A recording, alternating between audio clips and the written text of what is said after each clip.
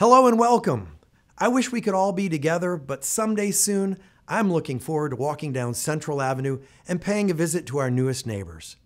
Of course, the Community Foundation of Tampa Bay is not new to Pinellas County or St. Pete.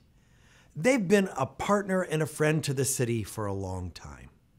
Last year, the Community Foundation funded more than $5 million to Pinellas-based nonprofits. They are a founding member of the St. Petersburg EDC, and they are a partner with St. Pete College, the Education Foundation, and our Pinellas County Schools, committed to changing lives by connecting residents to education and training beyond high school.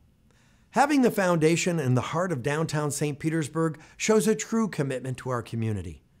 I know everyone at the foundation is dedicated to having an even greater impact through charitable giving.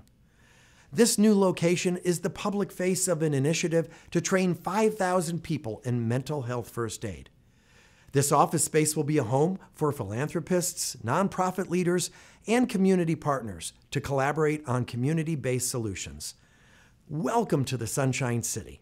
I look forward to working with each of you to make our city, our county, and our region even stronger and more resilient.